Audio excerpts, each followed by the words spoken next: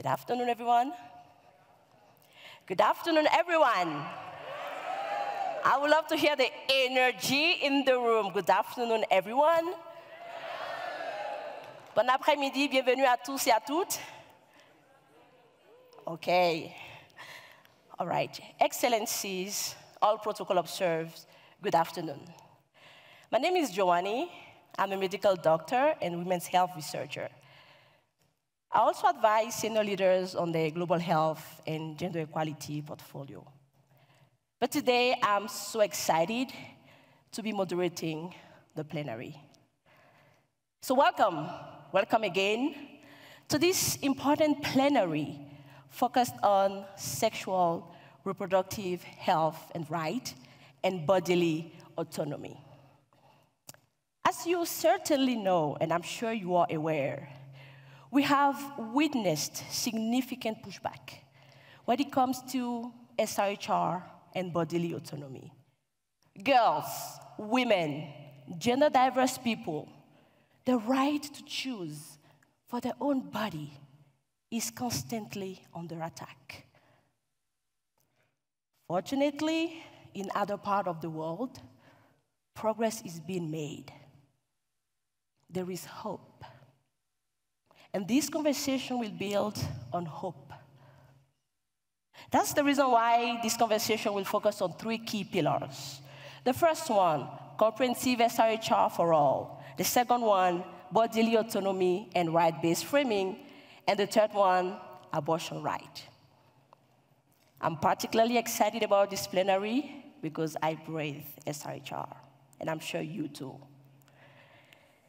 So now it's my pleasure to welcome our keynote speaker. She is the president and the founder of Common Sense Childbirth. She is a Time Magazine Women of the Year awardee. She's one of the world's most respected, renowned, influential midwife and public health leader, Mrs. Jenny Joseph. Please welcome on stage. Let's make some noise for her, Mrs. Jenny Joseph.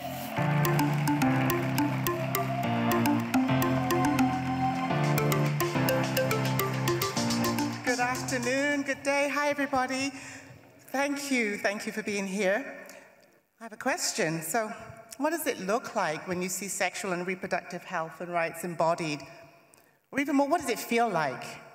So as I'm speaking, I want you just to kind of check into that. How often do you see positive, strong images of Black and brown women, pregnant women at that? I created a coffee table book in 2007, a collection of images, and I named it Beautiful, Images of Health, Joy, and Vitality in Pregnancy and Birth. I just re-released it in April of this year because although these babies and teenagers that are in that book are now grown, healthy, and doing great, I still haven't seen anything like it as far as documenting our health and well-being. Have you? So I'm a midwife, a British trained, you might be able to tell. Midwife means with woman, and I've been deep in this work for 42 years at this time.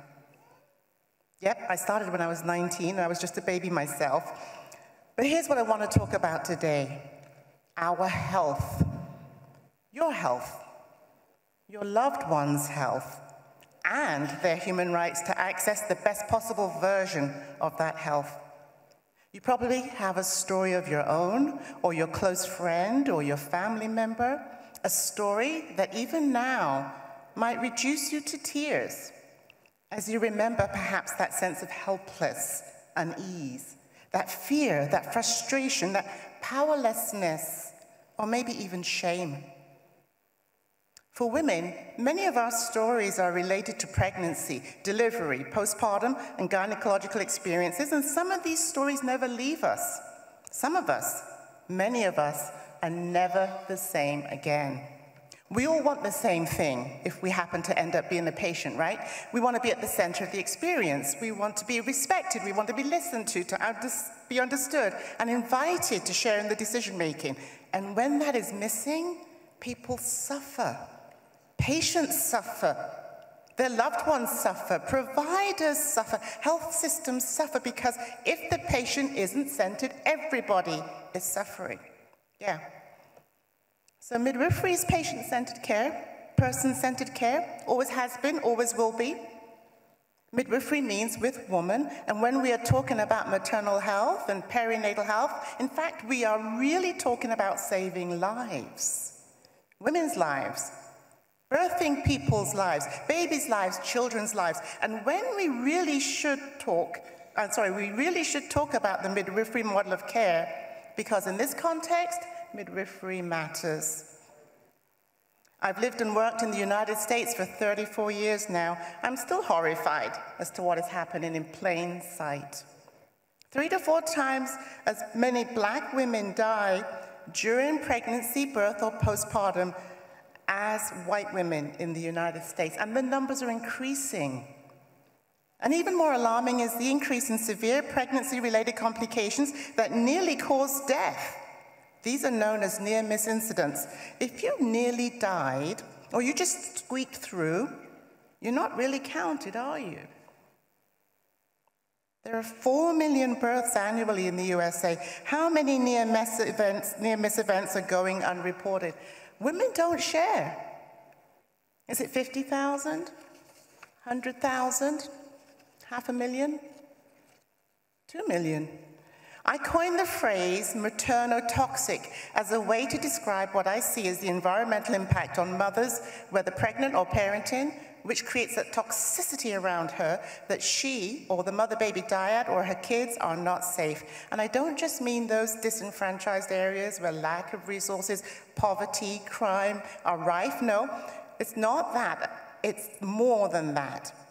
Let's not fall into the trap of thinking that poor health and obstetric outcomes must be inextricably linked to social determinants of health, or because of women making poor choices, or not caring about their babies, or other convenient tropes that would be all too easy to continue to blame the women themselves. No, we need to remind ourselves that until we can offer all women autonomy and choice about their bodies, until we can give true informed consent with real information and support informed refusal, until we can step into their shoes and walk around in them for a little while, until our health systems concede some of this perinatal power, until we can just listen, zip it up and truly listen to women, we will not see the changes we're looking for. We will not see women and families and parents who look and feel like they're getting the best sexual and reproductive health that they deserve. Additionally, we will also continue to see the burnout, the stress, and the falling away of our providers, because we're all working under the same unjust, unrealistic, and often unsustainable systems. We are suffering due to the moral injury our own lack of autonomy, our continued lack of power causes. That is also the toxicity that we are all burdened with if we don't make these changes. Midwives are the answers. Midwives need support. It's time to invest realistically in midwifery. We need to start addressing why a profession that is 97% women, that supports and upholds women's rights, are left out of decision-making spaces and are wholly underfunded. It's because it's a gendered issue. The PUSH campaign exists to support and coordinate the many grassroots initiatives that exist all over the world to collectively and more effectively advocate for increased investment and resourcing of midwives. If you're a donor in this room, center midwives in your portfolio. If you're a woman's fund, center midwives in your portfolio. If you're a government, center midwives in your health systems. This is a key solution to reducing maternal death and upholding women's rights and bodily autonomy. What if every person had access to the midwifery model of care to support, encouragement, and information with their respect and dignity intact? What if she felt at peace, confident, safe? What if she could look like a beautiful princess goddess queen that she truly is. Would that make a difference? Did it matter for you? Seems to me we have enough evidence. Where is the evidence-based outrage?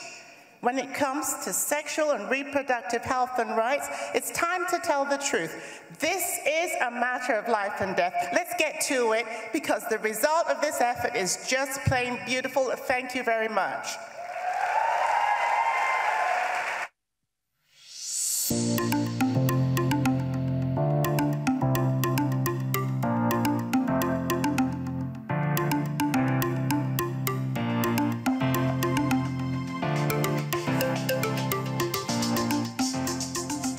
What's this inspiring keynote remark?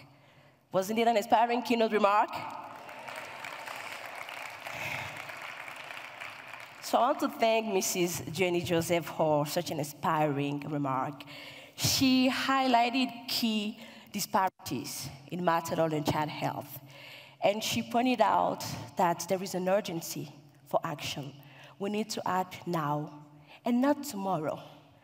She also highlighted the role that midwives play in strengthening health system locally, domestically, and globally. And finally, she made a strong call to action. Once again, the urgency to act now and not tomorrow. Well, this was a great way to set the tone for the upcoming panel, which, like I said initially, will be focused on SRHR and bodily autonomy. While the team is helping set the stage, I would like to remind us, we are able to go in space. We are able to explore oceans, right? But we still don't know how to completely remove barriers to access SRHR services. We still don't know how to strategize and connect with each other to expand girls, women's, and everyone's access to comprehensive SRHR. For this first panel, I would like to please invite you to help me welcome on stage our distinguished speakers and panelists. Please let's welcome them on stage with a round of applause.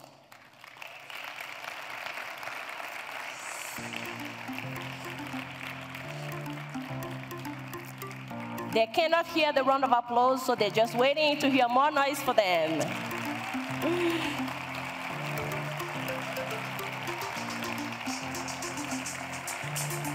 Welcome, Dr. Natalia Kanem, Dr. Anita Zaidi, Honorable Dr. Meseret Zilalem, Mrs. Catalina Devandas Aguilar, Dr. Samukeli Sodube, Mr. Kevin Ali, and Mrs. Esther Okech. Welcome on stage. Mr. Ali. Mr. Ali.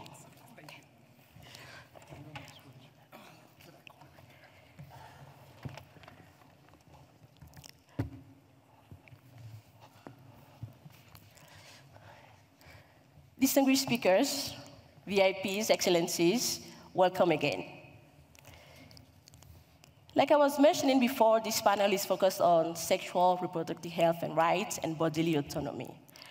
Before you made your entrance, I was highlighting the fact that we as a society, we have the capacity to go in space, to explore the moon. We have the capacity to explore oceans. But as a society, we are still thinking about how to strategize and remove barriers for girls, women, and all when it comes to the sexual, reproductive health and rights. So today, I would like to introduce our distinguished speakers. Dr. Natalia Kanem, she is the United Nations Under-Secretary General and Executive Director of UNFPA, the UN Sexual and Reproductive Health Agency. Dr. Anita Zaidi, she's the president of the Gender Equality Division at the Bill and Melinda Gates Foundation.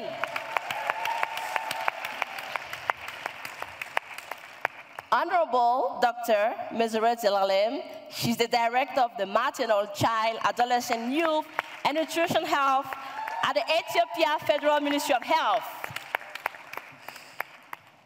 Mrs. Catalina Devanos Aguilar, human rights lawyer, first United Nations Special Rapporteur on the Rights of Persons with Disabilities.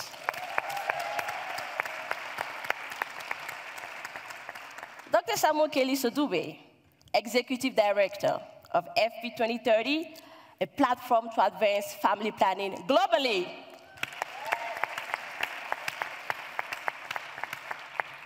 Mrs. Easter Okech, Executive Director and Program Coordinator for KEFIADO, Kenyan Female Advisory Organization. And Mr. Kevin Ali, our he for she, like we say, supportive of gender equality, and we do need a lot of he for she's. He's the CEO and the board member of Organon, a women's health leading company. Welcome, Mr. Ali.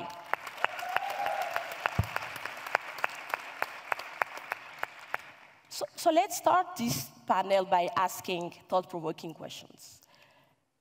How can we remove, let's first acknowledge that there are key barriers that girls, women, and all are facing when it comes to accessing comprehensive sexual and reproductive health, but also ensuring bodily autonomy. Dr. Kanem, what are some of those barriers, some of those gaps, and how can we change this issue? Well, thanks so much. And I also want to thank Jenny for what she said about midwifery and midwives saving lives. Being here at Women Deliver with you, for me, for UNFPA, is a real opportunity to carry on the work of our foremothers, our mothers, our grandmothers, and our godmothers. And insisting on bodily autonomy is, to me, part of the deal. When I think about priorities for the future, I totally agree that the innovation that it takes to imagine a future where we get to space exists with us right here, right now. And our hashtag BodyRight campaign is part of what UNFPA is contributing to reordering the world. When we think about technology, we want to see technology in women's hands. We want to see the design of products imagining what the woman is going to use it for from the beginning, from the inception. And much as we've also sounded the alarm about technology-facilitated gender-based violence, a negative, which creates depression and so much upheaval on social media, and we insist that online spaces should be safe spaces, we also see the huge potential for technology to be able to harness the power that exists in the imagination of young leaders, the private sector as business orients itself so that women can thrive rather than being an afterthought. And in particular, I think bringing attention to how partnership and speaking up makes a difference. So for example, our business advisory group partnership and our Equity Alliance 2030 efforts are trying to mainstream the idea, working with partners in the UN, UN Women, and so many others, including our special rapporteur who's with us on disabilities. If you have a situation where you pretest, if I, for example, can't hear, I should be planned for prior to the hurricane, the earthquake, the disaster. If I'm a menopausal woman, which I am, the workplace should accommodate to my needs much as schools should accommodate to the needs of girls who menstruate. Normal, natural, let's talk about it, let's wear the bracelet. So ultimately, I think that we should not allow technology to actually silence what we're doing. We should claim our body right and our birthright, and not be shy to call out misogyny, patriarchy, things that really hurt people's feelings. So we sit silently by and we think, oh my gosh, that's a shame. whereas the aggressor, the perpetrator, is so vocal and visible and overwhelming us. Well, we are the counterforce, and I think this is a big part of the answer. Bodily autonomy allows people to assert their human rights, and we're 100% for that. You said it so perfectly. Please, a round of applause for that. We need to claim our rights. And I want to stay with you, Dr. Kanem, talking about rights. What do you think about the right-based framing approach? How can we make sure that right-based framing strengthens SRHR advocacy and gender equality so that we can reach our common goal? You know, I think it's obvious that a lot of what we're working on as a movement, as a feminist movement, we've sort of had our ideals. We know that we want to end FGM by 2030. We also know that gender-based violence, okay, may have been there since the time of the cave era, but the day to stop it is today, right now. The rights approach is a huge advantage for us. We stand on the moral high ground. We are the defenders of a girl in a village who may not be in this room, but Esther and others are carrying her position. The idea of who owns your body is fundamental. When you can be, quote unquote, married off at the age of 9, 10, 11, 12, this is an abrogation of a fundamental human right. And if the girl herself is not aware, if you don't know what your rights are, you're at so much of a disadvantage. For example, with the Body Right campaign, we've transformed this issue of the misuse of the image of a young woman, the boyfriend who leaks the naked picture or whatever it may be, the insult that's there on the web forever, into a rights issue where by claiming your rights and saying, you're the one who is wrong here, I'm not going to hide in shame, I am not the perpetrator, you are. The transformation of that dynamic is so empowering for young people. I've declared over and over my trust in this next upcoming generation. I have stated publicly that it is so important for young people to lead, and I think Women Deliver has done that in terms of crafting this sets of meetings. But I also would like to see the vociferous, rights-based claiming of SRHR for the defenders to feel confident that we are going to stand strong. And yes, there is pushback, but again, I think the vast majority of right-thinking people want women's equality. And that's what we're going to stand up for, and the Human Rights Platform is our advantage. Thank you, Dr. Kanem. We need to stand strong despite the pushbacks, despite the challenges that we are facing. And this is a good transition to come to Dr. Zaidi. You are leading a gender equality division within a large foundation. What do you think about some of the existing barriers and gaps when it comes to expanding access to SRHR? Thank you, Joanie, for inviting me to this panel, and I'm just so delighted to be here. When I think about barriers to family planning, I think about three sort of really big issues that are affecting the community right now for family planning, sexual reproductive health. There is a very big financing gap in family planning right now, and this manifests itself in many different ways. One of the things that we've really looked at is the commodities, the products that are available so that women can have access to them. And why do we have a financing gap? Actually, several concurrent things are happening which is making it worse. One, the impact of COVID and the impact that it's had on health systems and constrained budgets around the world, donor countries as well as LMICs.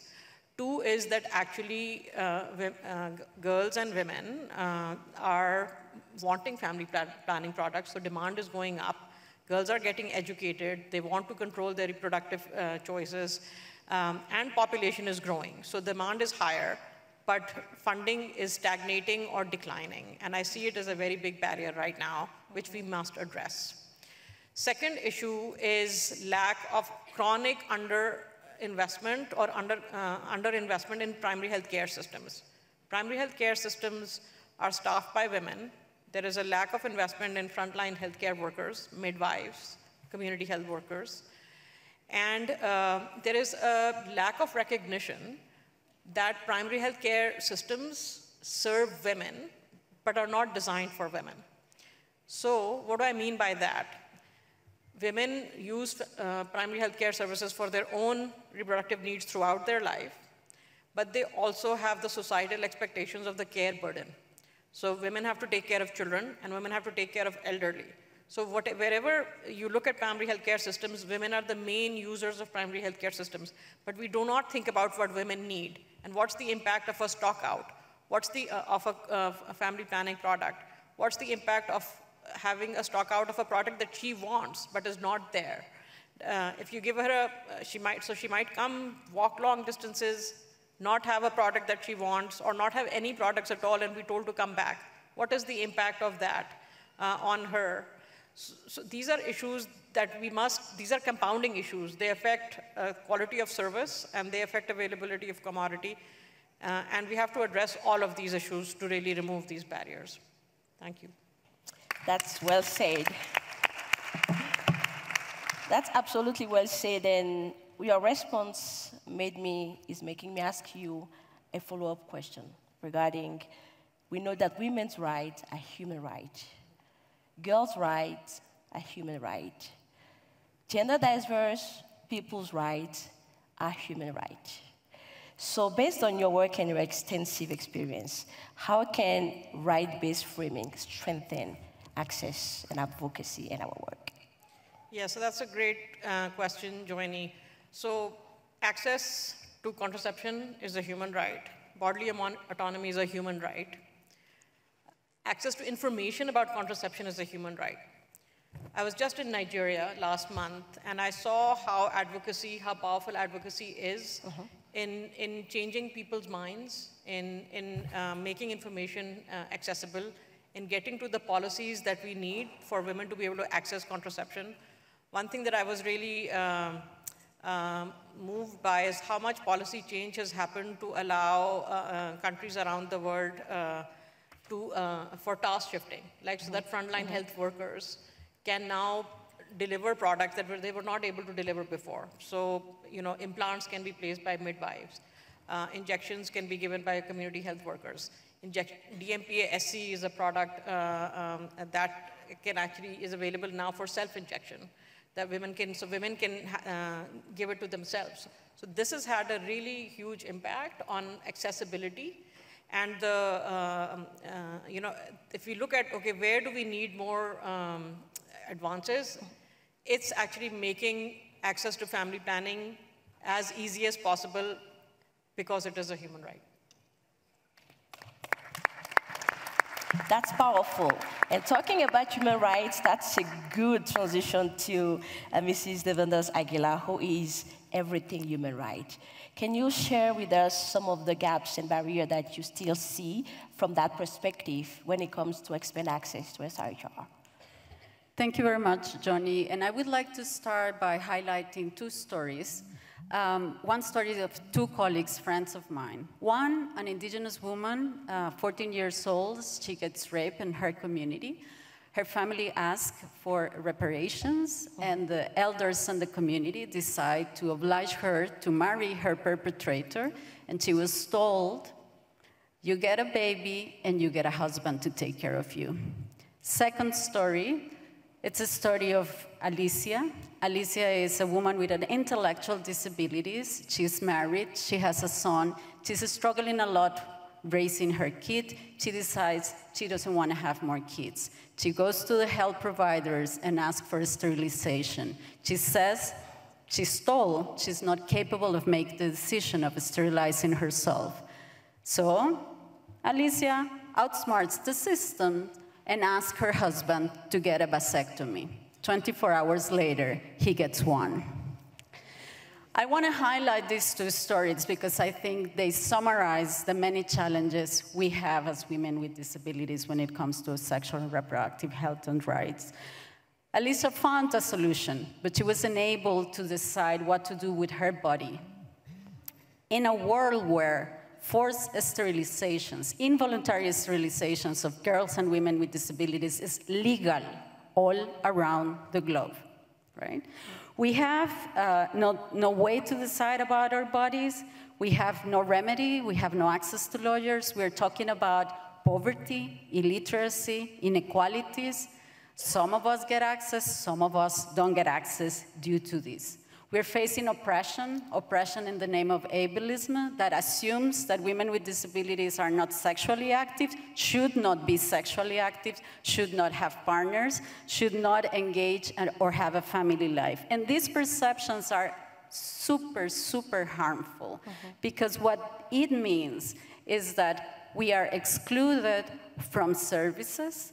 Services are not accessible, sexual and reproductive health and rights are not accessible. Information when there is comprehensive sexual education available for women and girls with disabilities are left out of the groups that are receiving that kind of information. So we are exposed, double exposed to violence, to gender-based violence, to unwanted pregnancies. We have no services. We are exposed to illnesses, sexually transmitted diseases with no resource. So this is the situation that we face. And I think, and I wanted to go later into the solutions and talk about funding.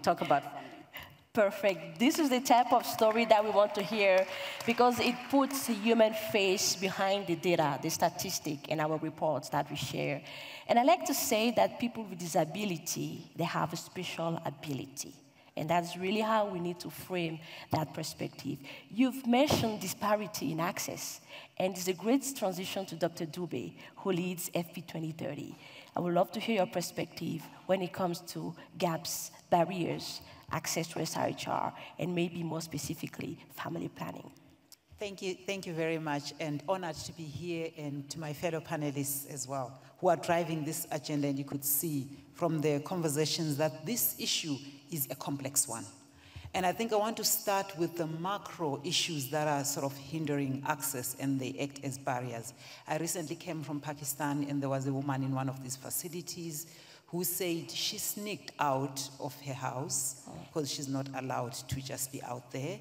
And she wanted an injection, and so that no one knows what kind of family planning method she's using.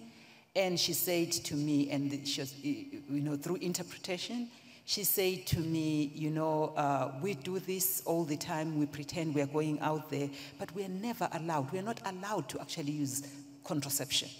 So this points to the issue of the social barriers. And I know what is easy to solve for us is the issue of women who say, I want it because we can meet that with supply. But what is harder is the fear that exists in the community that an empowered woman, what are they going to do? Because, let's control this, because if we give them access, if we allow family planning to be normalized in communities, what will happen is the fear of the unknown. And that's what we have said at a granular level is the social barriers that exist for family planning. And this is all over the globe. We see it everywhere. And I think social policy that says adolescents should not access family planning. We're in Senegal, where some youth were saying, we don't know what the imams are saying. We are having sex, but they do not have access. These are the social norms. We're all over the world. Women, they want family planning, but it becomes a taboo to access family planning. So I think the biggest issue for us, and we are even 2023, we're talking about using women. We close and we open taps. Like when we want our policies to be pronatal, we open the tap. When we want to actually, in some countries today, they're talking about, population control still. We close the tap.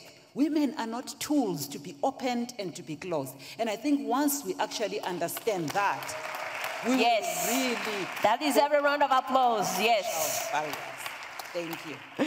And a second one is the ossified leadership. And I'm saying ossified because I think that we can not divorce that sex should be fun, sex should be pleasurable, and when people are saying they are having it, why are we not making it safe?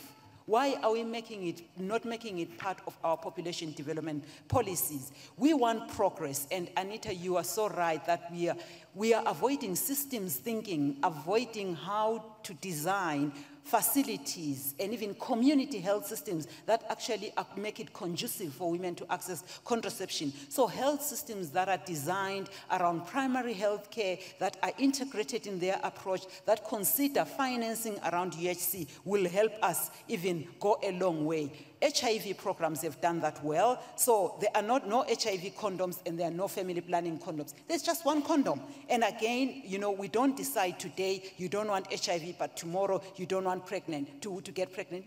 That's not how you make a decision. I believe that if family planning leaders and maternal health leaders don't work together, that will make the fissures and the cracks that already exist in these health systems to be widened further. Let us work together. And for me, that systems thinking starts with us every day. Excellent, excellent. Women are not a tool to be switched and open. And I think this perspective, I love to hear that because issues seem to be similar, even if there are some nuances, whether we are in Africa, Asia, Europe, or even in America. And it really resonates with me because some of the research we conducted in West Africa, in Benin, and even in southern US, issues are the same. In some part of the world, it's more social barriers. In other parts, it's more discrimination or cost-related barriers. So that's really exciting to hear, and we'll come back to that later. Mrs. Okech, we talked before this plenary. We had a good conversation. Let me hear and allow this August Assembly hear about your perspective when it comes to access, barriers, and solutions. The narrative is very different when you talk about people who come from spaces which then access is a conversation had at political and very high-level parliamentary spaces. I come from a space where we are looking at the issues of young women, adolescent girls, and women from rural communities and peri-urban areas where these conversations are seen or heard on TV, or if your political leader is benevolent enough to give you a small facility. So when you're looking at the issues of access, we're looking at the issues of where do these facilities exist, who sits in those particular facilities, who when I walk in, if I am an LGBT person or an older woman with disability who just wants access to menopausal reproductive health services, that no one will question or no one will go back and tell my partner or my parent that this is what is happening.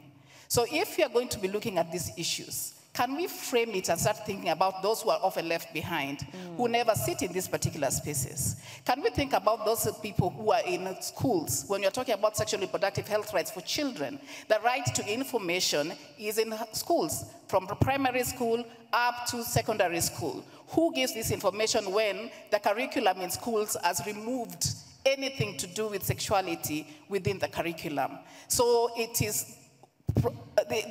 means that our engagement must look at how then we look at social accountability, where one, the community members themselves are able to engage. So that even government, which is right now ensuring that there are clampdowns, you're not talking, religious fundamentalism is coming, where policies which were pro having information on sexual reproductive health and rights no longer exist, but you hear preaching and information which is then being clamped down by political leaders. It means that the political policies override the rights which are enshrined in law. So if you're going to look at these particular issues, the pushback, we are back to the ground where we are saying as frontiers, that how then are we ensuring that our spaces remain open? How sure are we that then our social accountability tools within the spaces where we exist are open enough to have intersectional and intergenerational engagements for people from the different spaces and identities?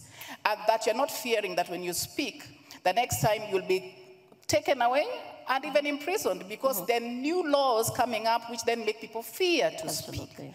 And only that when you speak maybe at this conference, then you're safe. Immediately you leave this conference, you might be in jail. So if you're going to have those issues of social accountability, can we look at the legal frameworks? Can we look at the social frameworks where I can sit and speak about it? And then for me, I want to reclaim our own African feminist spaces where we had community spaces where you could speak, where my grandmother in Hasiwinde in Sakwa, Bondo, would be able to sit with me and tell me about my body without shame. That is what we are looking at. And where boys would sit in their duels and have men speaking. So then when you're talking about male engagement, it is not a theoretical framework, but a framework in which it existed in our own cultural spaces. And our feminist power and voices can be heard by listening to our stories and speaking about our bodies without shame and speaking with it in a way in which it is free at different levels and not having laws then being put to give me a voice. It is already there. That's powerful. Let's push the pushback and let's remove shame from the conversation. That's your strong call of action. And of course, through a strong feminist lens. I know we now want to talk about some of those barriers. We have identified them. We identified the gaps. We have identified some solutions. But we need resources to make this change happen. And Dr. Saidi mentioned briefly some of the financial gaps that are currently existing. And it's a good transition for me to build on to come to Dr. Zelalem. So as a member of parliament, but also technical expert in public health, can you share with us some innovative financing mechanism that exist or that can be existing to share and ensure access to SRHR for all? Thank you very much, my fellow colleague, Dr. Jo, and it is really an honor to be here in this high-level panel with the presence of, high-level delegates and panelists and distinguished audience, in person and virtual. Before I jump into the financial scheme, my country is like showing up huge success in terms of addressing the need of SRH for, adolescent, young people, women, and children. You can really Google how Ethiopia was really advancing, reaching the MDG target, and now recently, for the last 20 years, there was analysis has been done by the inter-UN agency. Ethiopia is in a very good track to, ramp down the ending, the preventable maternal mortality. Of course, we do for neonatal mortality, stillbirth, and child mortality, and addressing the need of young people, women and girls in terms of SRH.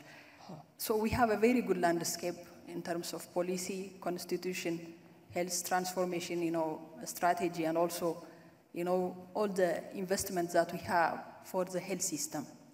So success wouldn't be without challenge. So the recent challenge, My Excellency, a woman president, Madam President, yesterday, she showed up how we were really facing the challenge for the last couple of years in terms of climate change and also, conflicts and pandemic. We try to absorb the shock and mitigate to continue the SRH service, even in the development and humanitarian and peace nexus. That's a part and a parcel of, the activities that we are doing. So with this, of course, there is a financial gap because COVID really was demanding huge resource. And also, we were also overstretched. The health system has been overstretched by COVID, and also conflict and also climate change, including the huge droughts that we did face for the last few years.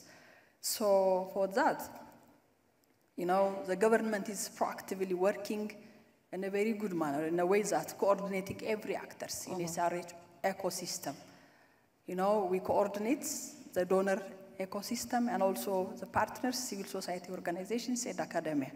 So with that, our recent advancement is, the funding for SRH from the Treasury was not as much as we expect. But for the last 3 to 4 years, my government is really committed to advance the Treasury funding from the tax revenue, and we have also pool funding that everyone is contributing the donor ecosystem. So we have channel 1, channel 2. This is a big, commitment that we have. So the recent increment from the Treasury is exemplary.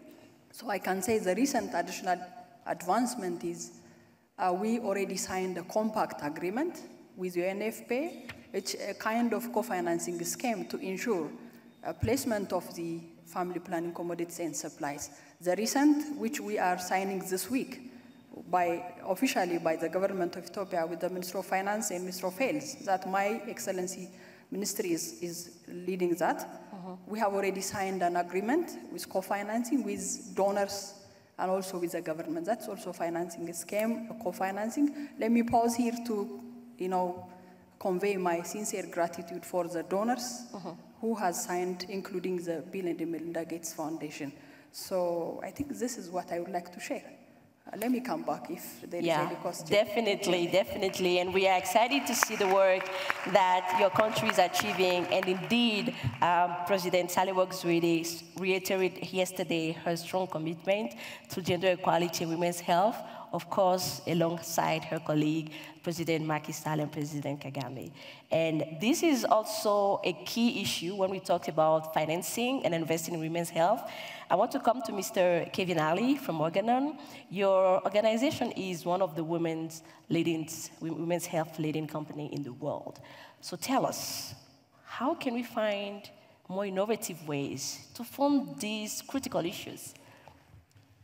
Well, thank you for the introduction, and I loved especially the he for she. That's something that's going to stick with me for a while. So and it's a good point because it says that it's a team sport. It cannot be just women supporting for women's causes, women's health issues. It has to be all voices that are supporting this. And the issue about trying to find ways of being able to invest in women's health is something that, as a new company, we are, in my interactions with governments around the world, the thing that is common in almost every government, whether low, middle income countries to very developed countries, almost every government has something in their platform around women's health. The issue, though, is how to actually invest in it when the pandemic has created such an amazing amount of tension and pressure in terms of budgets around the world. And so the issue, though, is I think it comes back to sustainable finance. Sustainable finance is something that's been around for many, many years. It has been really a multi kind of factorial in the sense that it has been focused on the green economy, but now, I mean, there are trillions of dollars out there.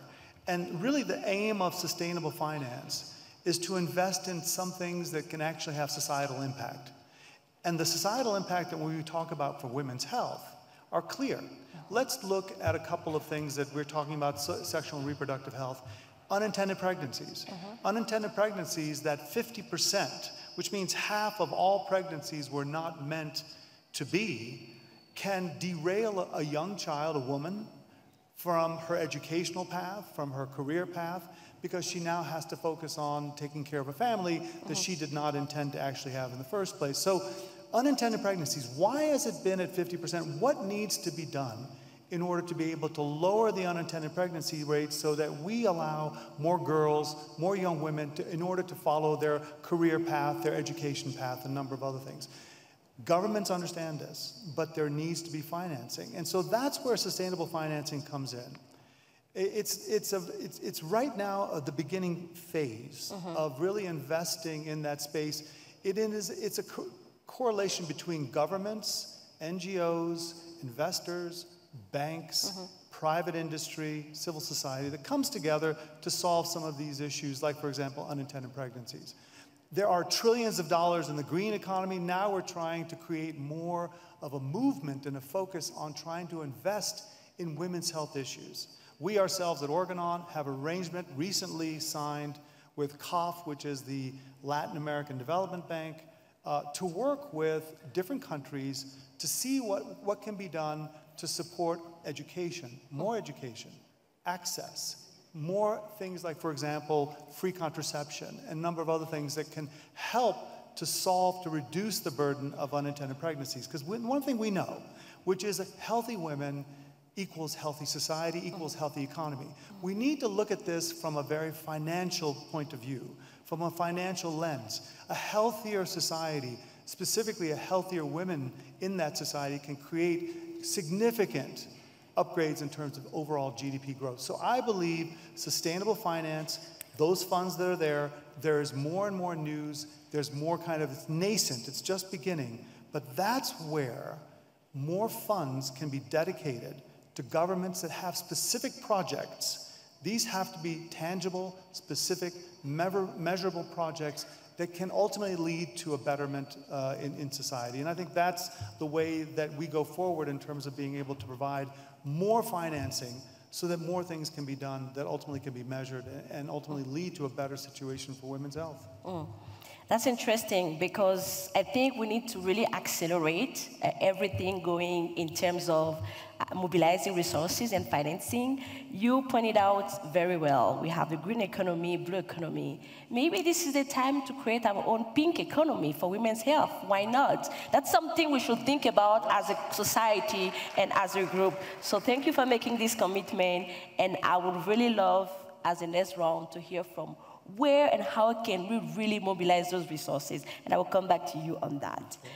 Coming back to another rights-based perspective, I've asked the question to other speakers, and I would love to hear from our distinguished speakers as well on how can right-based framing strengthen SRHR advocacy and gender equality. And if at some point you have already answered that question, you can give us some specific or successful example. Let me start with Dr. Dubé.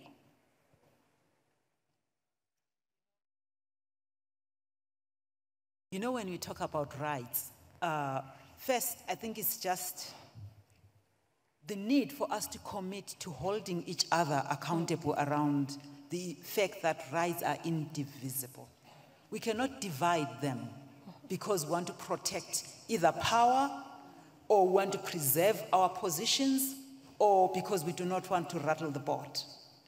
So because we are in this situation around rights across the world, we need to be bolder and we need not hold back. In fact, I think we need to double down, especially when it comes to rights. You know, we have watched over the years, when it starts with LGBTQ rights, we are like, oh, it's them who are working on that issue. It's not going to touch my turf. When it comes to abortion rights, we are like, yeah, you know, they must be more organized. It's not touching my turf. But you know what? Next, they are coming for the very work that you do. And we are all being pushed into a prison. And when we are in a prison, as we always say, you can only revolt and be grateful that you are given porridge in a prison. There is no revolution. So the revolution that you want to see in women's health is not going to happen when we are all like annihilated from exercising and claiming our rights. And I think that message for me is important. But we are seeing in Uganda, we are seeing in Malawi, we are seeing in Ghana, we are seeing all over the world, even in the United States, we are seeing those issues of rights being annihilated. But where rights and freedom of expression and bodily autonomy is exercised, we have seen women thrive and economies actually develop. And that's why, for me, it's important for us to double down. But I want to touch on a last point. There are no rights without access. So we can't talk about rights when there is no access. We need to meet this demand that we are seeing. In some places, it's suppressed demand. We need to meet it with access. Access to commodities, access to voices, access to services, quality services for women across the world. We will see results in maternal mortality reduction, in women's health overall. But what Kevin mentioned, GDPs rising. Right now, we are suppressing GDPs in homes because we do not want women to exercise bodily autonomy and rights. And Excellent. A rights-based approach, Joanna, everywhere, for everyone, it's important because everyone deserves that access. It's not about size of population or not. It should be free of coercion, free of provider bias, and more importantly, free of threats to women's safety. And I think that's important.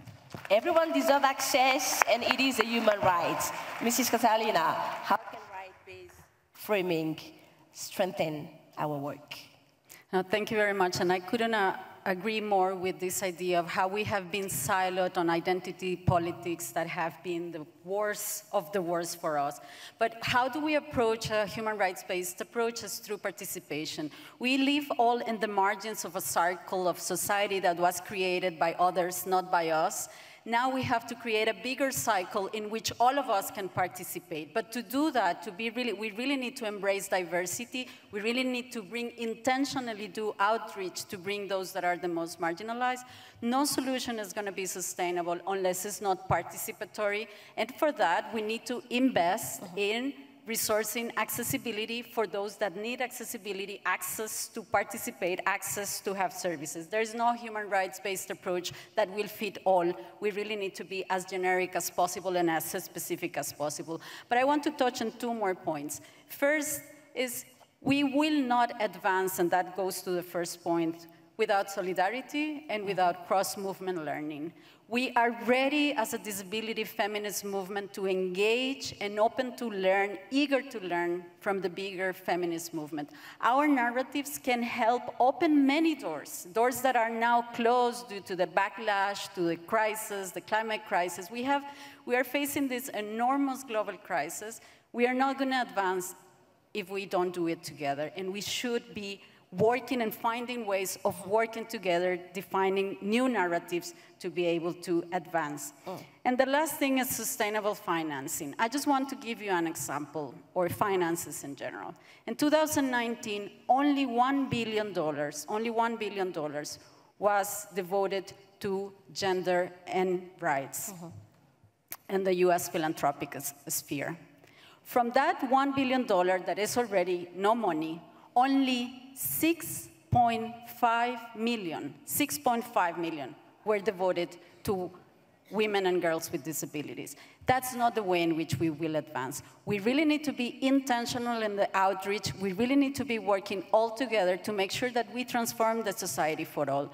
But without every single person, without indigenous women, without older women, without women with disabilities, without girls in rural areas, we are not going to advance. And that means intentional changes in the financing. Perfect. Solidarity, intentionality, and smart investment. Mrs. Okech. For me, I say design with me, through me, and not for me. Because one of the things we have had in the systems is that there is always a push method. We want the health systems to ensure that it's my right to pull what I want within each facility. So for example, when you're looking at the sexual reproductive health rights of trans people in some rural community, what commodities do they have for the hormonal needs that they have within that rural community, in that facility, which is supposed to be free and accessible? So when we are looking at those particular issues of the rights, the intersectional designing of how commodities reach communities is something which is very important, and how to finance those commodities to reach communities whenever they want and wherever they want is something which can be innovative. Because for one, we are saying now there's a company called Zipline, which can drop commodities to where you are.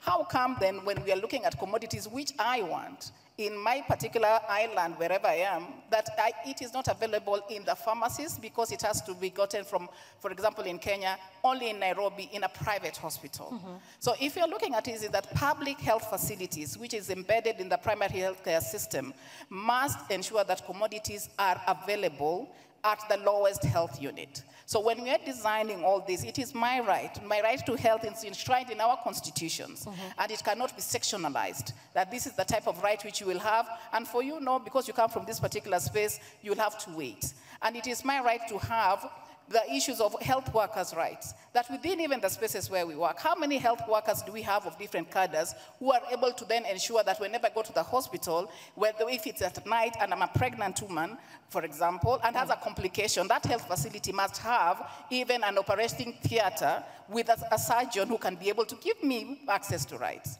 Absolutely. So that is something which we need to look at, that in designing health systems, are those things enshrined not just as a constitutional paper where we are going to be discussing, but that for me, service delivery is a right. and quality health service, not just service. Thank you. Awesome, perfectly well said. Perfectly well said, and we talked about barriers, we talked about gaps, we talked about financing, we talked about how can we strategize. Now let's talk about how can we collaborate, because this is a human rights issue. Like Mr. Ali said, it's not just a women issue, it's a societal issue. So how can we really build on cross-sector collaboration and partnership to reach our goal? There is power in number. There is power in partnership. Let me come to Mr. Ali. How can we collaborate more strategically together, bringing the private sector know-how, foundation, government, civil society, academia? Please tell us. Well, I can tell you that all of us here play our role in the pursuit of women's health. But my view, my focus, first and foremost, is how do we bring more innovation in research and development to women around the world? If I start to throw some examples to you, more than a decade ago, development of human papillomavirus vaccine was designed and developed and rolled out. Do you know that now it turned cervical cancer from the 4th leading cause of cancer for women to now the WHO stating that they see a future of elimination of cervical cancer for women due to HPV. That is just one example. If I give you other examples, breast cancer. Breast cancer in England 30 years ago, in those 30 years, they've been able to reduce the number of deaths due to breast cancer by almost 2/3.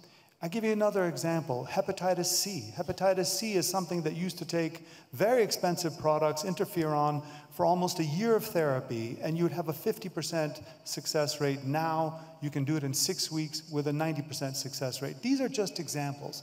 But as we start to pivot for the future and thinking about collaboration and partnerships, to your point, Joanny, the issue is, how do we now solve the issues of things like preterm labor, postpartum hemorrhage, endometriosis, preeclampsia, postmenopausal vasomotor symptoms? These are just the tip of the iceberg. And that was the reason of the birth of Organon. Organon is the company that I lead. The reason that we were born is because there's too little investment in research and development dollars.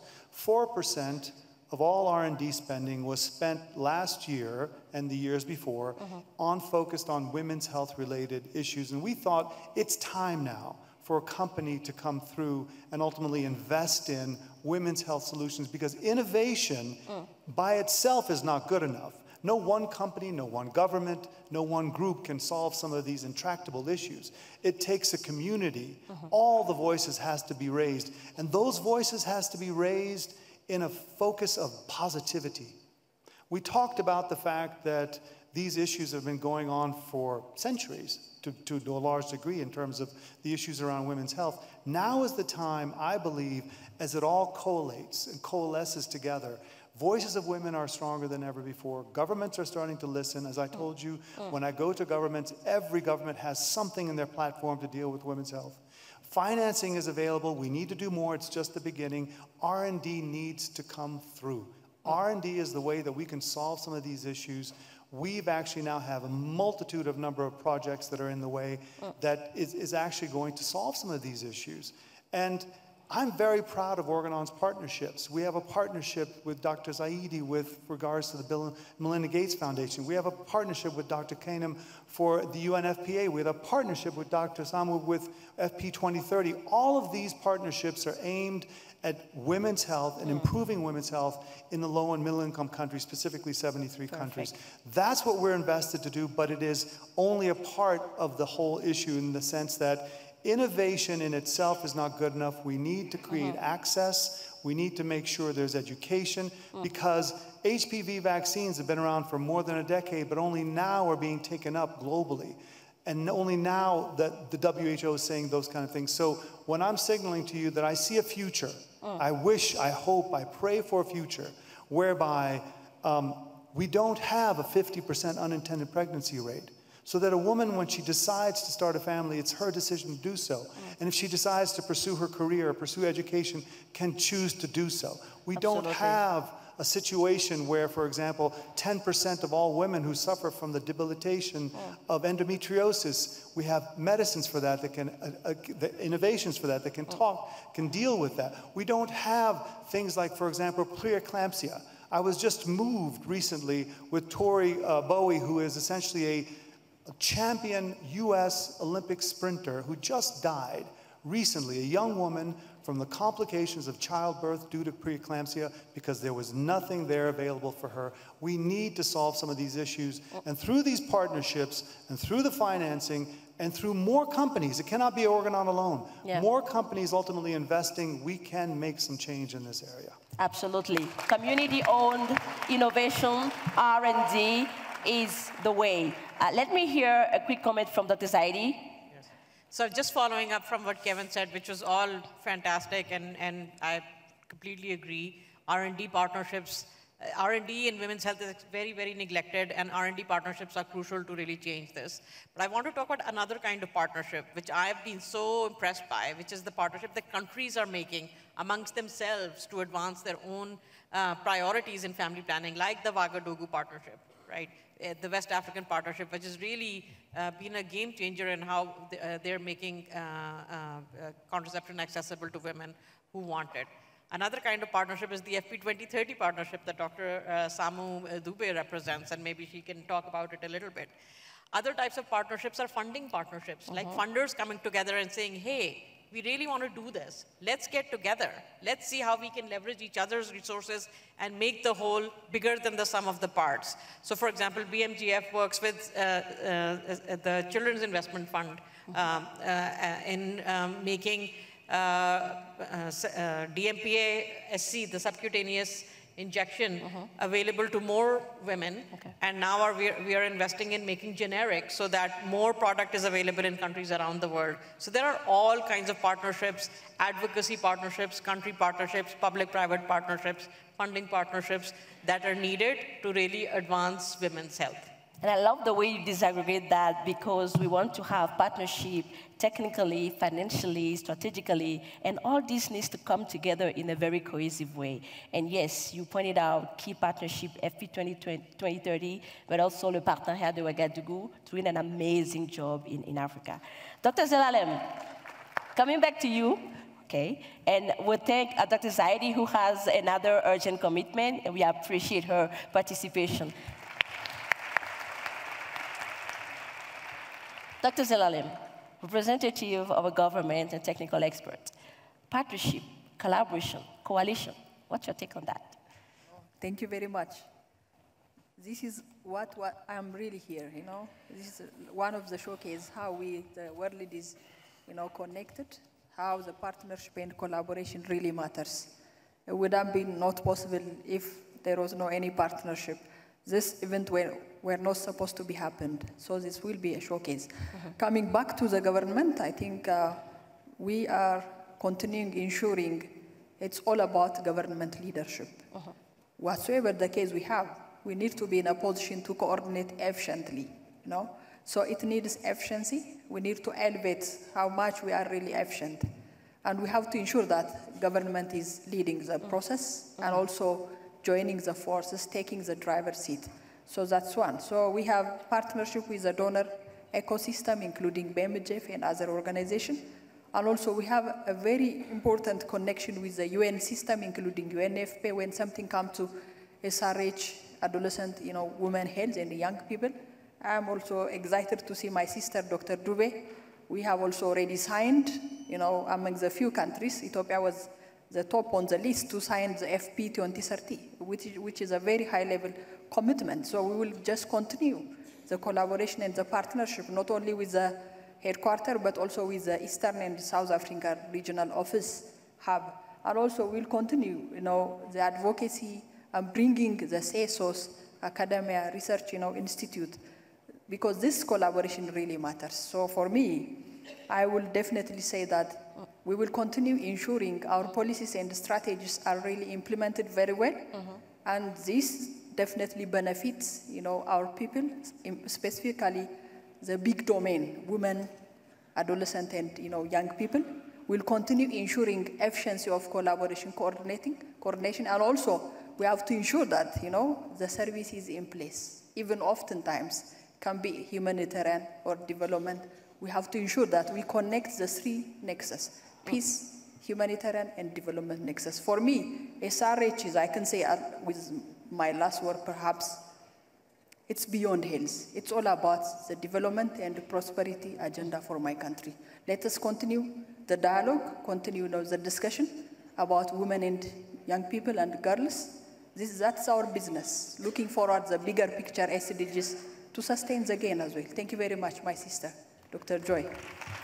Perfect. This was a good way to close this panel, which was quite exciting. We talked about working together, technical, financial, strategic partnership. We talk about engaging community and making sure that community-owned R&D is the way. We talked about right-based framing, but also we committed on this panel and in the audience that the next time we will meet, we will have enough mechanism to end the challenges that girls, women, and all are facing when it comes to SRHR and bodily autonomy. I'm Joanny Bewa, and this was panel 1 on SRHR and bodily autonomy. Thank you, distinguished speakers, and we appreciate your perspective. Yes, my pleasure, my pleasure, my pleasure, my pleasure. Thank you so much, distinguished speaker. We are excited, we are thrilled, we are honored. And this is not the end. This is the end of the conversation, but it's not the end of the plenary. We do have a key announcement coming up right after this panel, and I'm always excited about announcements. And I hope you too are.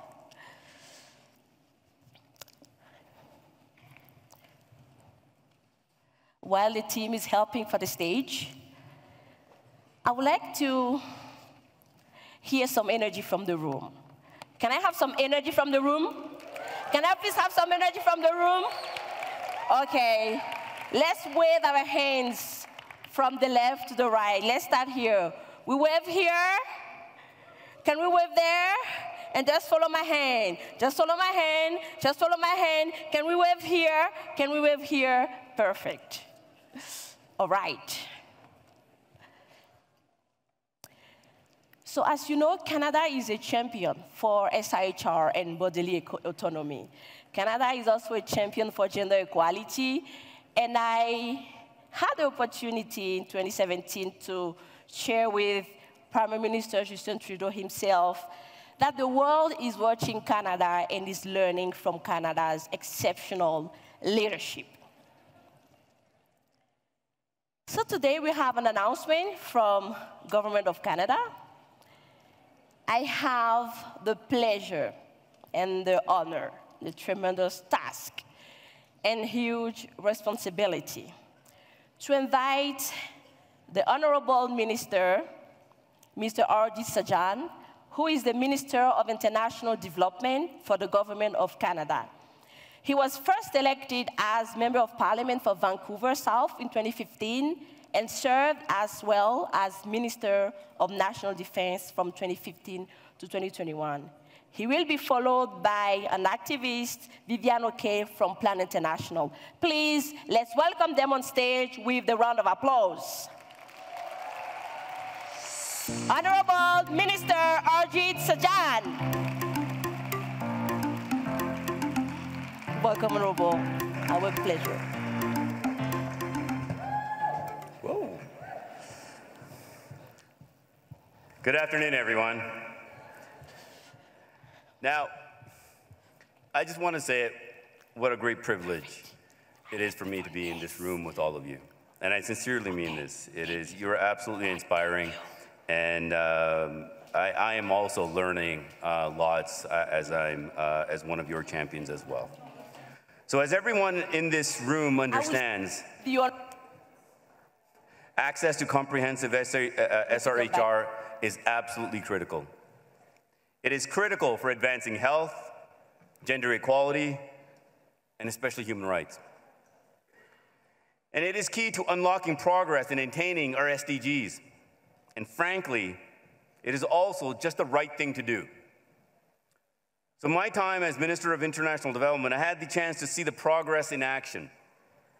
I've had the chance to speak with people who have described the impact that our work has made in their lives. So for example, earlier this year in a center run by women refugees in Jordan, I spoke with a group of adolescents about the power they feel in finding their own voice. And in Lebanon, I met with a group of male peer champions and heard about how they are involved in advocating for gender equality. And for me, this drives home the importance of this work. All of us need to counter the growing global backlash against women's rights, and including SRHR. We must rise up for women's bodily autonomy, including their right to have an abortion and access to safe abortion and post-abortion care. And yes, I'm very proud to say this openly. It is important that each of us stand up and be unwavering in our commitment. It has already been 4 years since our Prime Minister, Justin Trudeau, committed to increase Canada's global health funding to reach an average of $1.4 billion annually. And half of this commitment is dedicated to SRHR. And Canada is on track to hit this ambitious target of investing $700 million in comprehensive SRHR every single year. So today, I am announcing more than $200 million in new projects that will be going to our She Soars initiative. Now say this with me, She Soars. It's a tongue twister, but it's an important one. So as part of this new initiative, this is very important as well, 50% of our SRHR commitment will go towards neglected areas starting next year.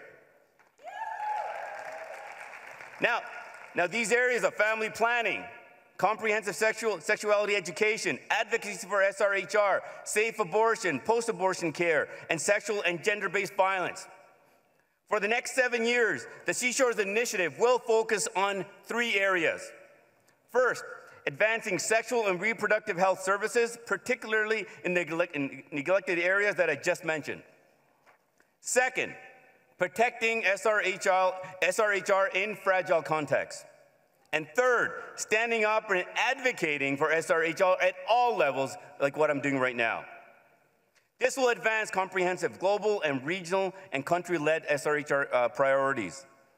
Now, as we know that no woman should be forced to carry an unwanted pregnancy to term, and no woman should die because of pregnancy or childbirth. Access to safe and legal abortion and post-abortion care allows women to determine their own futures. So we are crystal clear in our belief that every woman everywhere has the right to safe and legal abortions. Every woman everywhere has the right to maternal health care. And every woman everywhere has the right to comprehensive sexuality education and contraception. And we cannot politicize what is simply the right thing to do for women and for all our communities. So I want to take this moment also to take this opportunity because it's important. I'm getting old. As you can say by the gray beards, we need to hear from our future leaders. And I had the privilege to talk to a future leader. Her name is Vivian Oke. She's from Benin. She is a doctoral medical student who's 22 years old, who's an ardent feminist and also defender of girls' and women's rights everywhere. She has also created a mobile app for women to track the menstrual cycle and prevent cancer and also to get the health information that they need. She is also the first woman to be elected to head her own Medical Students Association. So I also want to say, when I met her, she came up to me and asked me a question. She said, "Can I ask you a question? Why do you support gender equality?" Now, it's an odd question in this forum, but I'm glad she actually had the courage to come up, because how many times have they heard somebody says, "Listen, I support you," but they don't? And I answered that question. I said, one, I want to thank you for asking that question. Because one, I was raised as a feminist, and two, I believe in gender equality, because for us to reach our sustainable development goals, we need to take a feminist approach. We need to focus on gender equality, and we will not be unapologetic in this regard. So it is my privilege to cede this podium to my very good friend, Vivian.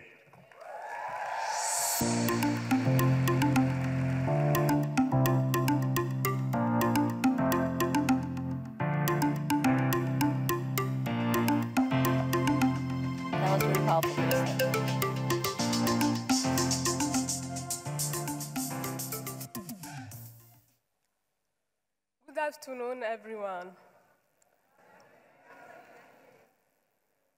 I will start by sharing a personal story. I was once in a shift in hospital, and we received Grace, a 21 young Beninese woman. She came complaining about stomach pain. When we was touching her, she didn't even want and told us that it was just a digestive pain. And we realized that her parameters, her blood pressure was becoming more and more low. And we were sure that girl was bleeding from somewhere. I took her apart and I asked her, "Did you perform an unsafe abortion?" She told me yes. And we started running to get blood in order to save her life. We ran and we were able to save her life through a safe abortion process.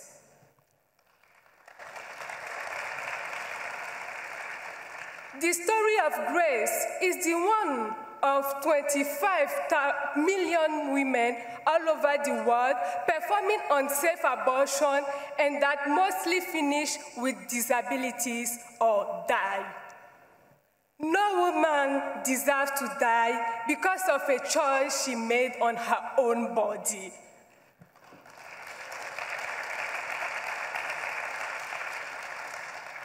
Safe abortion is a health care. Safe abortion is a health right, and safe abortion is a human right.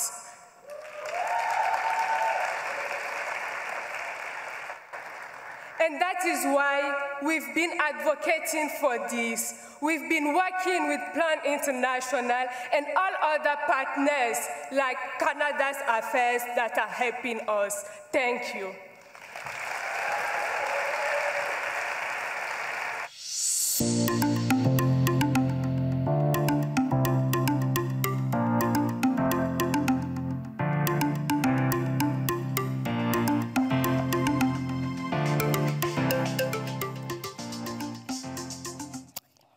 Isn't this inspiring? Isn't this inspiring? Isn't this inspiring? Thanks, Minister, for the strong commitments on behalf of Canadian government. Canada never disappoints, and we are excited and thrilled to see Canada leading the way. But also thanks to our dear Vivian O'Kay, a passionate, talented, and inspiring young leader from Benin Republic, my own country of origin, who is breaking barriers. We are proud to see young generation advocating, working, pushing the lines, and making access, safe access for all, a reality. So we are now transitioning to the next and the last segment of this plenary. This segment is a quick fireside chat conversation on abortion right. In my teenage year, I had a best friend who performed an abortion. She was around 15 years old, but she didn't feel any of the demographic that we know. She was not uneducated. She was not vulnerable socially. She was coming from a two-parent household community, but still, she performed abortion and she died from it. So this is a really important topic for us to discuss about. Personally for me, not because of that personal experience, but also for the patients that I receive in my clinical practice, for the organization that advise on policies and programs. I now have the pleasure to invite on stage our distinguished speakers who will be leading this fireside chat conversation with me. Welcome on stage, distinguished speakers. They want to hear from you. They do want to hear from you. They absolutely want to hear from you. Dr. Angela Akol, Mrs. Ana Cristina Gonzalez-Velez, Dr. Velez, Mrs. Nancy Northrop, Mrs. Rusha Charlize, welcome on stage. How do you feel, ladies? Fabulous. Can you feel the energy in the room? Can we feel the energy in the room? So like I was introducing before, this is a very exciting fireside chat conversation on abortion right. I have the pleasure to welcome Dr. Angela Akol, Director of IPAS Africa Alliance. She has decades of experiences in HIV/AIDS, SRHR, and family planning. Dr. Ana Cristina Gonzalez-Velez, founder of Causa Justa, international researcher, advocate for SRHR, and former National Public Health Director in Colombia. Mrs. Nancy Northrop, President and CEO of the Center for Reproductive Rights. Under her leadership, the Center's litigation and activism has transformed how courts, governments, and bodies understand reproductive rights. Welcome, Mrs. Northrop. And Mrs. Rusha Charlize, Project Officer at Beyond Beijing, a women's rights and gender equality organization. She's passionate about women's health, gender equality, and she brings a key perspective on comprehensive access to SRHR, including safe abortion. Welcome on stage. So let me start with Dr. Akol. I would love to hear, through the work that you're doing as Director of IPAS Africa, what are some of the challenges that you and your organization face when it comes to advocating for abortion rights, including reproductive health and rights, and what are some solutions that you can share with the audience? You know, Joanny, this year, 35 million women will die from the consequences of unsafe abortion, and that is really unfortunate, because this is the year in which we celebrate 20 years of the Maputo Protocol, which gave us a framework for promoting women's reproductive rights in Africa. Most of those deaths will be in low-resource settings like Africa. This is also the year in which we celebrate 50 years of IPAS. IPAS having been born on the back of challenges to reproductive rights and abortion access. So the challenges are multiple, and many of them stem from policy. I'll call out one piece of policy legislation that we find through our work as being particularly exacerbating of the situation that we see. US foreign policy, through the Helms Amendment, does exacerbate unsafe abortion, or it does limit access to sexual and reproductive health and rights, safe abortion care in low-resource settings. And this is because, you know, the letter of the amendment says that you cannot use US foreign assistance for abortion as a family planning method. Now, that ambiguity around the framing and its interpretation really ties the hands of providers and implementers, because they do not want to run foul of their funder. And this really limits access, even in settings where abortion is legal. So that is one piece of legislation that I will call out as a hindrance. The other one, and again, another anniversary, last year, the US Supreme Court overturned Roe versus Wade, which we all know. And we have seen this pronouncement, or this overturning, as one that has supercharged anti-rights movements. And we've seen deteriorations within Africa as a consequence. I will end with the anti-rights movements. That is a huge challenge that we are seeing. And the anti-rights movements are groups that are anti-feminist, anti-rights. They are rooted in patriarchy, and they limit our conversations and our interactions with populations around abortion access. And make no mistake, it is not only abortion and contraception, because rights are interconnected.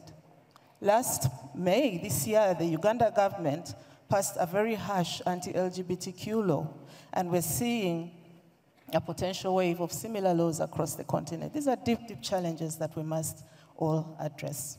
Finally, there's a call on us as a solution to be super vigilant, because we may think that these challenges stem from politicians, but we recognize that very often those challenges are within our own community.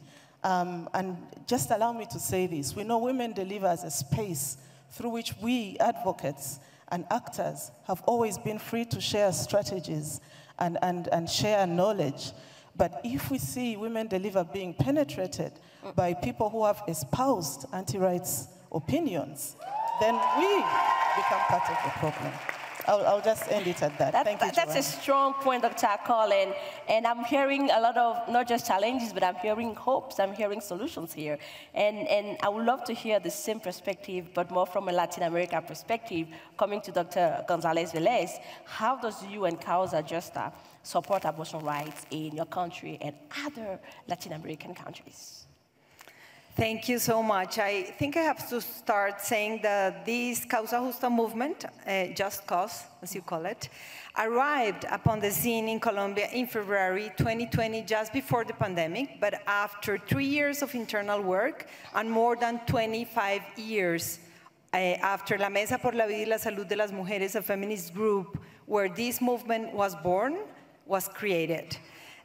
We emerged with the idea of engaging the country in a respectful public debate, criticizing the use of criminal law as a way of regulating abortion, leading to a change in the paradigm in how societies regulate socially and legally abortion. That same year, and after 523 days, the Constitutional Court decided our legal claim, decriminalizing abortion up to 24 weeks of pregnancy. A court decision that placed us in the vanguard of Latin America and the Caribbean with one of the most protective regulations regarding abortion globally. And from there, I can say at least these things. First, pursue your cause, no matter if there are ideal opportunities or small windows of opportunities. Transform your cause into a movement with the involvement and participation of diverse groups of women, youth, feminists, human rights activists, academics, and media, medical associations, among others, all over the country, and not just with groups from the capital. Without a doubt, the Causa Justa movement resulted from the political accumulation of national feminism and the wide involvement of all these organizations, which provided us with legitimacy and credibility, but also from working with public opinion leaders, politicians, and journalists. Create and advance a public conversation about abortion in your own terms, based on your own arguments. And finally, designing an integral strategy that, in addition to those arguments and the legal actions summed up in our case in the suit, includes educational work with different audiences, social mobilization constructed on the base of 3 pillars, which are political communications with traditional mass media and digital outlets, social media, and street protests, among others. And finally, keep your goal until the end, no matter how much you get pressure, building a cohesive and wide movement. Thank you. Well said. Mobilize, transform, act, no matter what resistance, no matter what issues are actually happening. Dr. Akol mentioned some of the conversation in the US context, and this is a question for Mrs. Northup, doing fantastic work with the Center for Reproductive Rights. How might the conversation in the US, specifically US abortion rights, impact other countries when it comes to assessing safe, legal abortion, but also SRHR? So, of course, when the Supreme Court case, the Dobbs case, came down, which is the case that reversed Roe versus Wade, huge concern about what impact that would have around the world. And I think it's important to note that the trend, I mean, the concern was that there has been a huge liberalization trend for the last 30 years. In fact, 60 countries have liberalized their abortion laws in the past 30 years. Only 4 countries have gone backwards: the United States, El Salvador, Nicaragua, and Poland. So concern about what that impact would be. And of course, the anti-rights movement used every opportunity to try to use this to their advantage. And we saw that in a case in Kenya, which the center and its partners are litigating. We saw it in Nigeria. But we also saw governments standing up and saying they are condemning this Supreme Court decision. And one of the colloquies that went on in India, in a recent Supreme Court argument in the case on same-sex marriage in India, one of the government lawyers tried to cite the Dobbs case and say, just like in Dobbs, we should not have this decided as a rights issue by the Supreme Court of India. This should be decided by the parliament. And the Chief Justice in that colloquy said, don't cite Dobbs. We have gone far beyond Dobbs. And, you know, fortunately so, because we should take, you know, pride, paraphrasing here, but pride in the fact that we are far ahead of Western countries. So, you know, this is an example of countries who are saying, you know, this doesn't apply to us, we're going our own way. I think also, you know, it's important to remember, and in, you know, the United States, that we too have been standing up against this. It's important to remember that the Supreme Court's decision is not the policy of the United States government. It is the policy of the Biden administration to support abortion rights, both domestically and in its foreign policy, to the extent that the executive can, and Congress with the Hyde Amendment has limits there. It is not the policy of many of the state governments, which protect the right to abortion and in fact have gone beyond Dobbs to protect it even further. And it is not the position of the American public.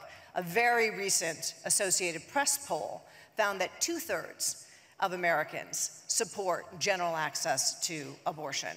So when we're talking about the Dobbs case and we're talking about the US going backwards, it's important to be precise that that was a court decision.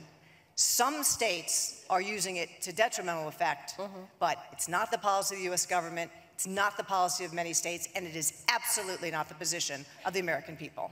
Awesome, that's well said. That's well said and strongly said.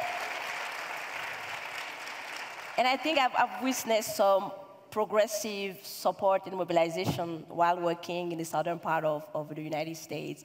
And again, like you said, it can be a court decision, but you know, the community, the country, and people have their own position about this topic. And we do appreciate that. I'm coming to you, Mrs. Charlize, regarding your country, Nepal. Nepal got to the point where abortion is illegal, safe abortion is legal. Can you please share with us your country's experience, some strategies or some best practices, and even yourself as a leader, how you play the role in this work? Okay, so this was not the situation of Nepal over 2 decades ago. So abortion was criminalized, and it still is criminalized, but Nepal has a remarkable journey in legalizing abortion, conditional abortion in some cases. And also, Nepal's government has made a remarkable progress in ensuring women's autonomy over their reproductive health. And at the heart of this progress lies Nepal's commitment to ensure that every woman, every girl, despite all their diversity, they need to have access to a reproductive safe abortion and other reproductive health services. So this was a legal reform that happened, which is a milestone in the context of Nepal. It happened when our country, Nepal introduced the National Code in 2002 legalizing conditional abortion, which was a reform in the context of safe abortion in Nepal. But the legal reforms in itself could not have stand or brought a change in the context of Nepal. It was the collective efforts of women-led organizations, civil society organizations, and women-led movements which made it to this point. So it was so these movements, these activisms, they played a huge role in changing the policies that prevented women from accessing abortion or other sexual and reproductive health services. So the campaigns, the movements, they engaged various policymakers, change makers, and even communities, and spread awareness about sexual and reproductive health of women and how important it is for every individual to have autonomy over their own body. So now we stand as a nation where the Constitution of Nepal, it recognizes and respects, it addresses sexual and reproductive health of every woman in all their diversity in its constitution.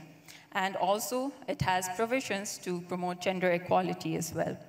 So to support the legal provisions, Nepal has adopted a wider approach. It has integrated sexual and reproductive health services in its national healthcare system, which has made it easier for women who are seeking for safe abortion or sexual and reproductive health services to access those services through the facilities where trained health professionals are stationed all over the country. So these practices are there to tackle the abortion stigma because various awareness activities are promoted through these initiatives, these programs, and it also aims to reduce unsafe abortions, maternal mortalities, which comes attached to the provisions where women and girls, they do not have access to abortion or sexual and reproductive health services. And to further create an enabling environment, what the government has recently done is acknowledging the socioeconomic barriers that could have impacted an individual's access to reproductive health, especially in terms of safe abortion. It has considered a free provision of safe abortion through all the government health facilities across the country. All right. So that is a remarkable progress that Nepal government has made, the commitment of government to make a reform and to address the sexual and reproductive health of women. But despite the progress made, we still have a very long way to go. There are still challenges where women, especially young women who cannot have access to these services because of the existing social stigmas, taboos, which is creating a great barrier and challenge for young unmarried women, person with diverse sexual identities, and person with disabilities to access safe abortion services. So yes, we have made progress, but there still is a very long way for us to go in terms of advocacy. Yeah. We can definitely come back to that, and I would love to hear more about your perspective. Thank you for making such a strong case about Nepal legal reform, but also you pointed out the importance of addressing social determinant of health, socioeconomic barrier. You also focused on social stigma. And that's a good transition for me to go to Dr. Velez. How can we challenge and change societal stigma around abortion? Imagine you wake up and there is a state prohibition for having children. And now imagine there is a law forcing women to have those children. And that's what we are talking about here. And we need to change our messages and avoid self-censorship and pursuing a change in the paradigm on how we are regulating abortion and trying to eliminate the crime of abortion everywhere from the penal codes. No crime, more legitimacy, less stigma. Also, understanding and envisioning the challenges to be faced immediately after a win, which embraces the implementation of those decisions or laws, including the provision of services within the health systems, as she already mentioned, but also the creation of conditions for self-induced abortion, and also the protection of legal decisions, including legal threats like the attempts of annulments or referendums that try to challenge acquired rights, but also protect human rights defenders in this field. And most than that, enforcing the political protection of those advancements that needs to be safeguarded from political fallout, as politicians in general do not understand that the society has changed. Recent polls carried out in Colombia shown dramatic changes in public opinion since 2022. 92% of the population believes pregnancies cannot be forced and considers women's decisions over their reproduction have to be respected without the interference of the state or the church. And finally, work on social decriminalization. Listen, history goes forward, and conquers of full right for women has grown in the last centuries with ups and downs, to be certain. And because of this, the resistance from male-dominant patriarchy also becomes fierce, even violent, and dangerous. Our freedom is the cultural battle of this century. And that's why we need to continue supporting the movements and what they have built and the methods they have built, like the one that Causa Justa deployed in recent years, a political method to advance difficult or polarizing conversations, a method based on the ideas, public argumentation, peaceful demonstrations, on the construction of dialogues in regions among different actors with diverse groups, among diverse people. A method that, based on the transparency of ideas and arguments expressed aloud, publicly, and honestly, generates trust. A trust that allows dialogues to be open and change to be brought about. Therefore, not keeping silent is our greatest defense, our most powerful weapon. No, that takes lives, but instead serves to recover dignity and to give women spaces to exist as they dream, to change the minds and hearts of people, of more and more people will be the safeguard of our freedom. You said it all, Dr. Velez.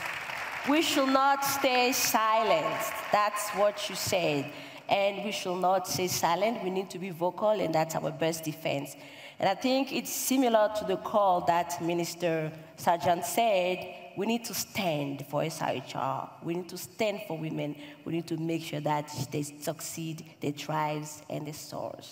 Let me come back to Mrs. Northup and make sure that the audience here hear your perspective about how can we collaborate better to counterattack some of the restrictions coming from left, from right, from north, from the south, from everywhere.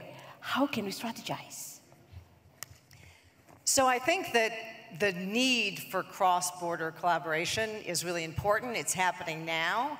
I mean, even in my own organization, the Center for Reproductive Rights, our advocates in the United States are learning from their own colleagues, particularly in the Global South, about, and the partners there, about how to make change in places where it was once thought to be impossible.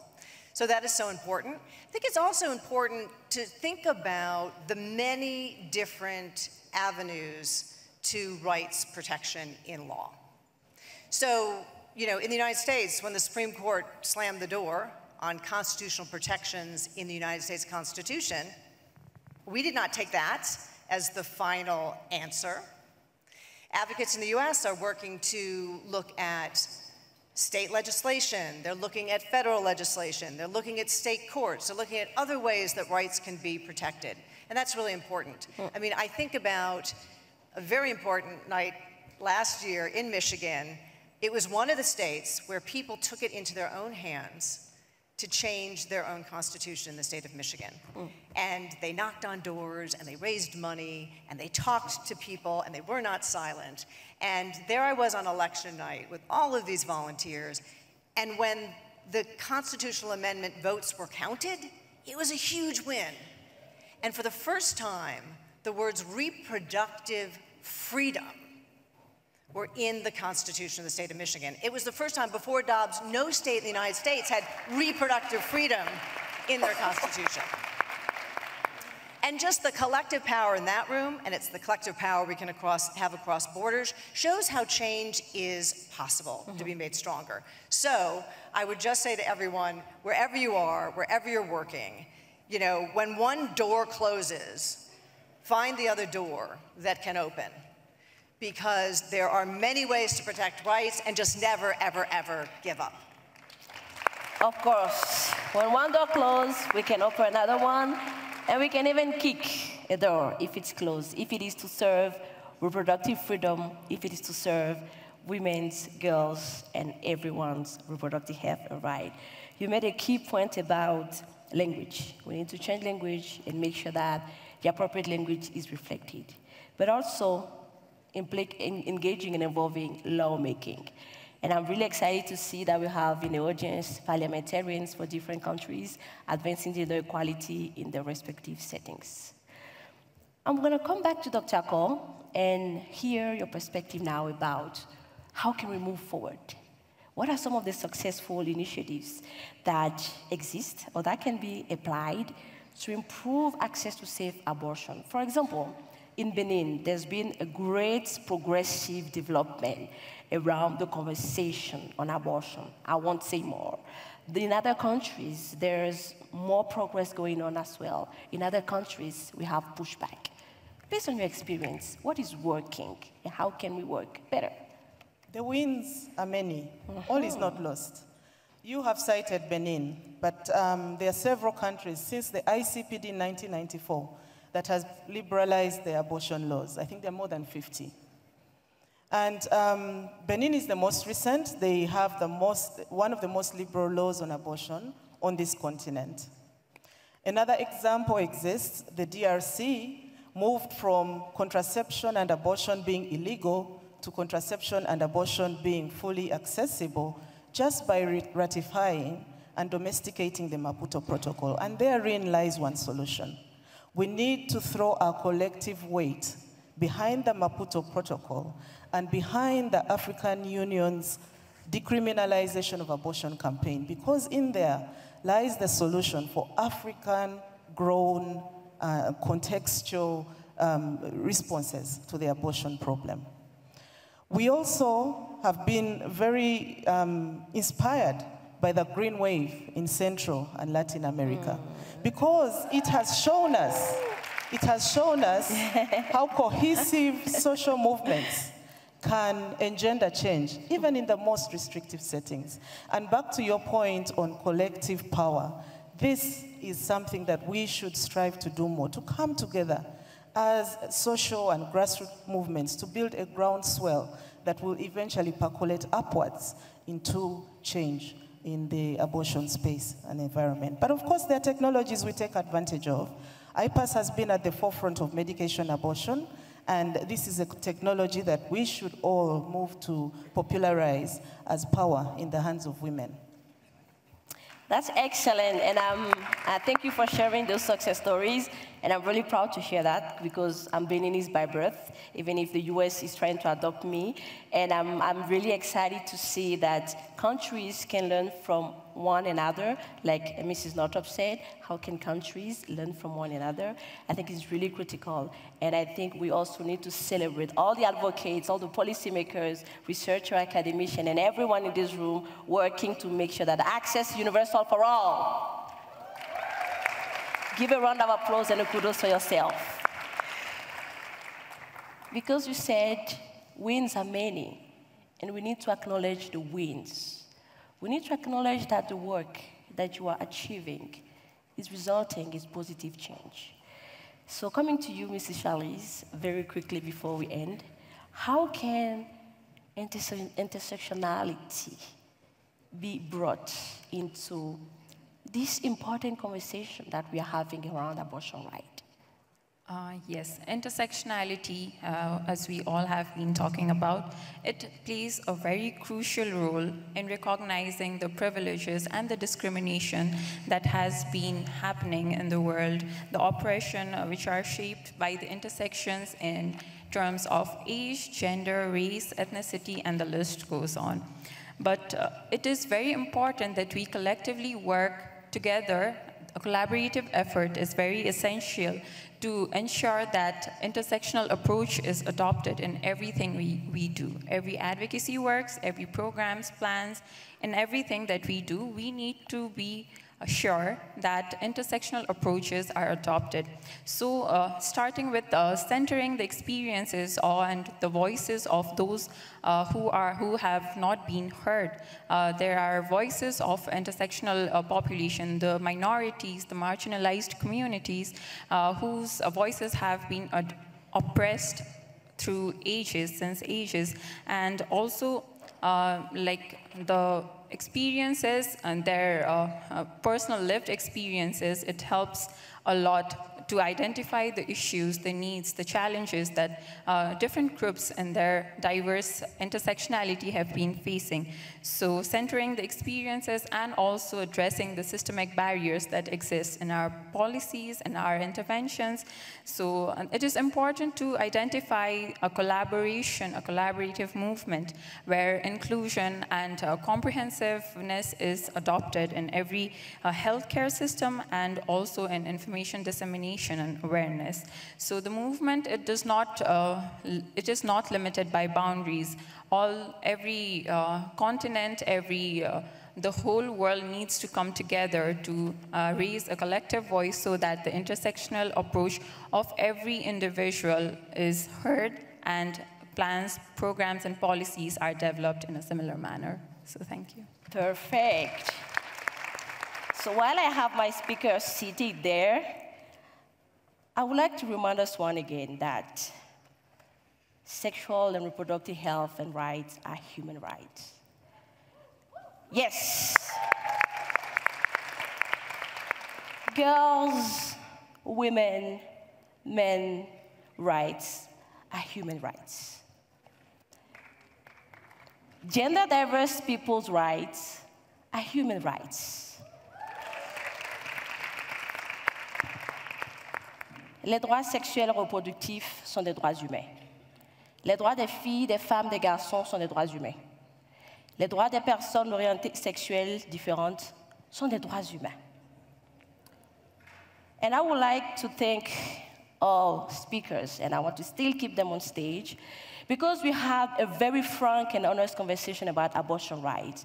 We discussed about challenges, opportunities when it comes to advocating, but also advancing access to service, safe and legal abortion. We discussed about societal stigma. We discussed about social mobilization, community engagement. We also discussed about stakeholder engagement. And the message is clear. Accessing safe and legal abortion is a right. So during this plenary, for my closing words, during this plenary, we had the opportunity to address 3 key pillars. The first one, access to SRHR for all. The second one, bodily autonomy and right-based framing. The third one, abortion rights for all. It was such a delight, such a privilege to moderate this session. I'm Joanie Bewa, and this was Plenary 3, SRHR and bodily autonomy. Thank you, and thank you, distinguished speakers. We can leave the stage. A round of applause for the speakers, please. I cannot hear you, folks. I want to hear more of this. Thank you so much. My pleasure. To be in my